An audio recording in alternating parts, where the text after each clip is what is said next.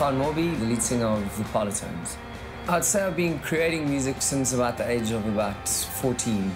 What I used to do is I'd put different words to songs that I liked until someone told me that you can't do that. Look out over there, I'm not trying to make you scared. I always knew it would be a big part of my life. I just didn't know that you could actually turn it into a career. And then eventually there was a time in my life where I could take the plunge and say, I'm just going to focus purely on music.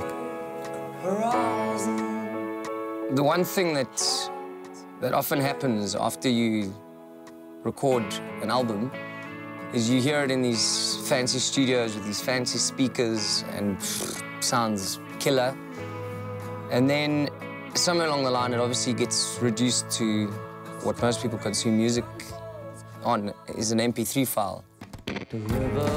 What's really cool is you can listen to all our songs in high-res format. You know, it's like watching a movie where you're not getting the full picture, or you're watching it on an airplane like that. You know, now we're giving you it on the big screen. Really, that's what this new audio format is going to be like.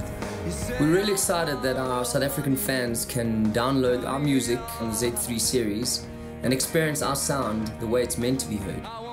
I cannot explain about high-res to someone that's never listened to it before. They have to hear it.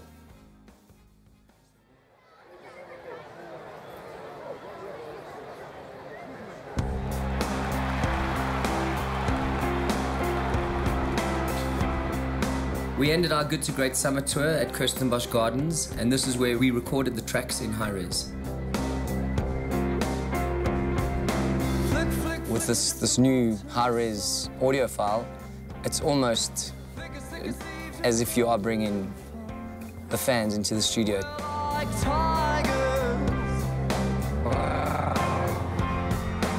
When I first heard music on the phone, I definitely had that moment of, aha, that's what it's meant to sound like. So I think Sony have definitely got it right in terms of delivering that enhanced audio experience.